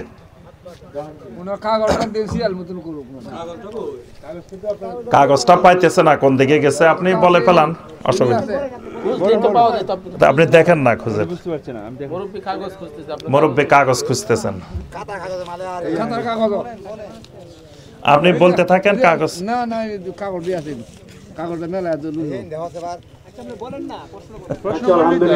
জি জি আলহামদুলিল্লাহ, এটাই নাকি? ও, এটা তো লেখাই আছে, দেন আমি বলি, আপনার লেখাই আছে। জি, আচ্ছা ভাই তো অনেকগুলো প্রশ্ন করছে, 5টা প্রশ্ন, আমরা বলছিলাম একটা প্রশ্ন করার জন্য। আচ্ছা অসুবিধা নাই, মুরব্বীর জন্য আজকে 5টাই জায়েজ দেন, আর সবার জন্য একটা, ওনার জন্য মুরব্বী হিসাবে 5টা, ঠিক আছে? জি, আমরা কিছু কিছু মানুষ বুকে হাত বাঁধি না, নাভির নিচে হাত বাঁধি এবং বারবার হাত উঠাই না, তাতে কি আমাদের নামাজ হবে না জানতে চাই। সুন্দর কথা। আমরা কিছু কিছু মানুষ বুকে হাত বাঁধি না, কথাটা ঠিক না। আমরা বাঁধি নাভির নিচে, বাবিরা বাঁধে বুকের উপরে, বান্ধে না কি? কথা কয় না। এই এলাকার ভাবিরা, আমাদের মা বোনেরা যারা আছে, কোথায় হাত বাঁধে? বুকের উপরে বাঁধে। তো এই এলাকার তো বুকের উপরে বান্ধও আছে, নাভির নিচেও আছে, দুইটাই আছে, কি বলেন? তো কোনোদিন ভাবিয়ার আপনি মারামারি করছেন? ভাবিরার আপনার মধ্যে কোনোদিন বাহাস হয়েছে, মোনাজারা হয়েছে যে ভাবি কয় হাত এখানে, আপনি কোন এখানে? ভাবিরটা আপনি টানে নামাই দিছেন, আপনারটা ভাবি তুলে দিছে, এরকম ঘটনা ঘটছে? আপনারা ঘরের মধ্যে যদি অসুবিধা না হয়, একজনের বুকে বাঁধলেন, একজনের নাভির নিচে বাঁধলেন, তো মসজিদে অসুবিধা হবে কেন? মসজিদে যে চায় বুকের উপরে বাঁধবো, যে চান এখানে বাঁধবেন, দুইজনের নামাজ হইব। ঘরে যদি বাবিরটা নামাজ হয় বুকের উপরে বাঁধলে, তা আপনারটা নাভির নিচে বাঁধলে তো মসজিদে হবে না কেন? কি বলেন? আচ্ছা, কোনো হাদিসে কি নবী সাল্লাল্লাহু আলাইহি ওয়াসাল্লাম এরকম আলাদা বলছেন যে পুরুষেরা এখানে বান্ধিও, মহিলারা এখানে বান্ধিও বলছে? এরকম একটা জাল হাদিসও নাই, সহি তো নাই, জাল হাদিসও নাই। তো কেউ কেউ বলেন যে কয়, একজন আমাদের দেশের একজন প্রখ্যাত নাম করা আলেম, নাম বলবো না, তিনি বলছেন কয় বুকের উপরে হাত বান্ধার হাদিস হলো দইফ, নাভির নিচে হাত বান্ধার হাদিস হলো সহি। মহিলারা হইছে দইফ, মহিলারা দুর্বল, এই জন্য মহিলারা দইফ হাদিসের আমল করব, আমরা পুরুষেরা সহি, এই জন্য সহি হাদিসের আমল করব। কি মজার কথা! তা আমি বললাম যে আল্লাহ পাক কোরআনে কারিমে বলছেন খুলিকাল ইনসানু দইফা, সব মানুষের আমি দইফ করে বানাইছি, পুরুষও দইফ, নারীও দইফ। তাহলে তো সহি হাদিস সব বাদ দিয়ে দিতে হইব, বাদ দিয়ে সবাই দইফ হাদিসের আমল করতে হইব। তো দইফ হাদিস হলো বুকের উপরে, তাহলে ভাবি আছে দইফের উপরে, আমরাও দইফে চলে আসি, তাইলে তো হয়ে যায় নাকি? তাই এখানে যেটা বলছেন ভাই, আসলে এটা গুরুত্বপূর্ণ বিষয় না, হাত কোথায় বাঁধছে। বাংলাদেশে বিতর্ক হইল হাত এখানে না এখানে, আর আফ্রিকার বিতর্ক হইল হাত খুলবো না বাঁধবো। আফ্রিকার ভাইয়েরা কিন্তু হাত ছেড়ে দিয়ে নামাজ পড়ে, হজে গেছে দেখছেন না, তারা হাত বাঁধেন না। তো সেখানে কোনো ভাই হাত বাঁধে, কোনো ভাই ছাড়ি দে, সেখানে ঝগড়া লাগে এটা নিয়ে, কে হাত বাঁধবো না ছাড়ি দিব। আর আমাদের তো সবাই বান্ধা পার্টি, কি বলেন? সারা পার্টি কিন্তু কেউ নাই হাত ছাড়ি দে এরকম মুসলমান বাংলাদেশে, সবাই বাঁধে, হয়তো একটু উপরে আর নিচে, তো অসুবিধা নাই, আপনার যেখানে ভালো লাগে ওখানে বাঁধেন, হাত বাঁধলেই হলো, নামাজ পড়লেই হলো। যে নামাজ পড়ে না তার থেকে যে হাত বুকে বাঁধছে হে তো ভালো নাকি? হে গুনার কাম করলে হয়তো ভালো কাজ করছে, নামাজ তো পড়ছে। আর যে নাভির নিচে বাঁধছে হেওর যে নামাজ পড়ে না হের থেকে ভালো। এবং যে বুকে বাঁধছে নিচে বাঁধছে, দুইজনে নামাজি, দুইজনের পরিচয় এরা নামাজি। আর যে বান্ধেই নাই হে বেনামাজি, কি বলেন? এই জন্য ভাই যেটা জানতে চাইছে নামাজ হবে কিনা, নামাজ হবে। আমরা জোরে জোরে আমিন বলি না, আস্তে আস্তে বলি, রাব্বানা লাকাল হামদ আস্তে আস্তে বলি, তাতে কি আমাদের নামাজে হবে না? নামাজ হবে না এটা তো পৃথিবীর কোনো আলেম বলে নাই, আমরাও বলি না যে ভাই নামাজ হবে না। আপনি আস্তে আস্তে বলেন, অসুবিধা কি? আরেকজন জোরে বললে তাও অসুবিধা নেই, কারণ মক্কাতে কাবাতে ইমামেরা জোরে বলে, আমরা সেখানে আস্তে আস্তে বলি না। আমাদের দেশের হাজী সাহেবেরা ওখানে গেলে সবাই আস্তে আস্তে কয় না, আর মক্কার ইমাম জোরে জোরে কয় না। তো মক্কার ইমামকে কইছে খবরদার আমি যেমনি কই আপনারা এমনি কইতে হইব না, ওইখানে মসজিদে আসিয়েন না, মক্কায় আসিয়েন না, যান নামাজ পড়তে আসেন বাংলাদেশ থেকে, আমার মতো পড়েন না বলছে মক্কার ইমামেরা। তো সেখানে যদি আমরা ইমাম কইতেছে জোরে, আমরা কইতেছি আস্তে, তা আমাদের নামাজ যদি হয়, তো এখানে ইমাম কইতেছে আস্তে, মুসল্লি একটু জোরে কইছে, নামাজ হবে না? তা আপনি কেন ওইটারে দৌড়ান যিনি জোরে কইছে? দৌড়াদৌড়ি নাই, আস্তে কইলে আস্তে কন, জোরে কইলে জোরে কন। তো নামাজ পড়ছেন কিনা এটা মূল বিষয়, এটা নিয়ে ঝগড়া বিতর্কের কিছু না। সহি হাদিস তো অবশ্যই আছে এই ব্যাপারে, কিন্তু প্রথমে বলছি না ইমান ঠিক করেন। ইমান ঠিক করলে এগুলা পরে অটোমেটিক আপনি নিজেই বুঝতে পারবেন, এগুলা কারো কাছে প্রশ্ন করা লাগবে না, জানাও লাগবে না। এজন্য আপনি প্রথম এগুলা নিয়ে চিন্তা গবেষণা না করি ইমান নিয়ে চিন্তা গবেষণা করেন। এগুলা যে যেমনে বলতেছেন ওইভাবে বলতে দেন, যিনি জোরে বলতেছেন উনি জোরে বলুক, যিনি আস্তে বলতেছেন উনি আস্তে বলুক। আমরা মুক্তাদি ইমামের সাথে কেরাত পড়ি না, সূরা ফাতিহা মনে মনে পড়ি না, ইমামের কেরাত পড়াতে মুক্তাদির নামাজ হবে কিনা? নামাজ হবে না এই ফতোয়া আমরা দিব না। চার মাযহাবের যে কোনো পদ্ধতিতে, চার মাযহাবের যে কোনো ইজতিহাদের ভিত্তিতে নামাজ পড়লে নামাজ হবে। তবে একটা হলো গুড, একটা হলো বেটার, আর একটা হলো বেস্ট। দেখেন সবাই ইংরেজি জানে, আল্লাহু আকবার। গুড হইলো ভালো, বেটার হইলো তুলনামূলক ভালো, বেস্ট হইলো একবারে ভালো। তা আমি সবসময় চামো যে বেস্ট, আমার সামনে বেস্ট থাকতে আমি গুডে যাবো কেন? এই জন্য আমরা বলি যে ইমামের পিছনে আপনি সূরা আল ফাতিহা না পড়লেও আপনার নামাজ হবে, তবে ইমামের পিছনে পড়াটা বেটার। যেখানে ইমাম জোরে পড়তেছে আপনিও যদি পড়েন এটা বেটার, যেখানে ইমাম আস্তে পড়তেছে আপনি শুনেন নাই সেখানে পড়াটা বেস্ট। বুঝতে পারছেন? কিন্তু আপনি যে পড়েন নাই কিন্তু নামাজ পড়ছেন, আপনি গুড়ের মধ্যে আছেন। আর যে নামাজে পড়ে না হে গুড়ের মধ্যে নেই। বুঝতে পারছেন? যে হে তো পড়াও এর জন্য প্রযোজ্য না, না পড়াও প্রযোজ্য না, হে তো নামাজে পড়ে নাই। আচ্ছা, তাশাহুদ পড়ার সময় আঙ্গুল তুলি কিন্তু নাড়াইতে তাকাই না, নাড়াইতে হবে না স্থির রাখবো? তাশাহুদের সময় অবশ্যই আপনি কেবলা মুখে রাখবেন আঙ্গুলটা। আপনি আমার tafsirulquran.com-এ নামাজের পদ্ধতি কীভাবে নামাজ পড়বেন দেখায় দেওয়া আছে, একবারে প্র্যাকটিক্যাল। সেখানে আঙ্গুল কিভাবে করতে হবে সহিহ হাদিসের ভিত্তিতে সেখানে বলা আছে। আঙ্গুল কেবলামুখী থাকবে, দোয়া করার সময় এটা নাড়াচাড়া করবে। তো ওখানে 8টা জায়গায় দোয়া আছে, ওই দোয়ার মধ্যে নাড়াচাড়া করবে। আর কোনো ইমামেরা ওই হাদিসের ব্যাখ্যায় বলছেন যে প্রথম থেকে শেষ পর্যন্ত নাড়াচাড়া করবে। আর আপনি যদি না বুঝেন কোথায় নাড়াচাড়া করবে, আপনি সোজা রাখেন কেবলামুখীর দিকে। কিন্তু ওই যে আশহাদু আল্লাহ ইলাহা বলার সময় তুলবেন, ইল্লাল্লাহ বলার সময় টুক করে নামায় ফেলবেন, এটা কোনো হাদিসে আসে নাই। যে কিছু মানুষ বলে নামাজের পর সম্মিলিত মোনাজাত, সবার সময়তে সম্মিলিত মোনাজাত পড়া বেদাত, তাতে সঠিক না? সঠিক না। সুন্দর কথা বলছেন। এটার উত্তর তো আমরা আলোচনার মধ্যে বলছি যে মোনাজাত তো নামাজ, তো নামাজ পড়ছেন মোনাজাত হয়ে গেছে। এখন কথা হলো সম্মিলিতভাবে দোয়া। তো সম্মিলিতভাবে দোয়া নবী সাল্লাল্লাহু আলাইহি ওয়াসাল্লাম যেখানে সম্মিলিতভাবে দোয়া করছেন সেখানে করা সুন্নত, যেখানে করেন নাই সেখানে না করা সুন্নত। যেমন 5 ওয়াক্ত নামাজে আজান দেওয়া সুন্নত, জানাজার নামাজে, ঈদের নামাজে আজান না দেওয়া সুন্নত। আপনি যদি কোন আরে আমি আজান দিলে অসুবিধা কি? আজান দিলে গুনাহ হয় নাকি? আমি ঈদের নামাজে আজান দিব, জানাজার নামাজে আজান দিব, দেওয়া যাইব? এখানে আজান দেওয়া গুনাহ, কারণ নবী সাল্লাল্লাহু আলাইহি ওয়াসাল্লাম এখানে আজান দেন নাই। আচ্ছা, দোয়া তো আমরা রাত দিন করি, সব দোয়া কি আমরা হাত তুলি নাকি? কি বলেন? টয়লেটে যাওয়ার সময় দোয়া পড়েন না? কি দোয়া পড়েন? আল্লাহুম্মা ইন্নী আউযু বিকা মিনাল খুবুসি ওয়াল। আপনি টয়লেটের সামনে দাঁড়ান কেবলামুখী হই, দাঁড়াই প্রথমে নিয়ত করেন নাওয়াইতু আন আযহাবা ইলা বাইতিল খালা, এরপরে দোয়া পড়েন। দোয়া পড়ে কোন আল্লাহ আমি এখন টয়লেটে ঢুকবো, আল্লাহ আমার টয়লেটে ঢুকাটাকে আপনি সহজ করে দেন, টয়লেটের সকল কষ্ট থেকে আমাকে হেফাজত করেন। অনেকক্ষণ ধরে আপনি দোয়া করলেন, দোয়া করি তারপরে টয়লেটে ঢুকছেন, অসুবিধা আছে? বলে দোয়া না করছি, আমি খারাপ কিছু করছি নাকি? কি বলেন? আমি গুনার কোনো কাম করছি? আমি আল্লাহর কাছে দোয়া করছি, আরে আমি আল্লাহর কাছে চাইতেও পারবো না।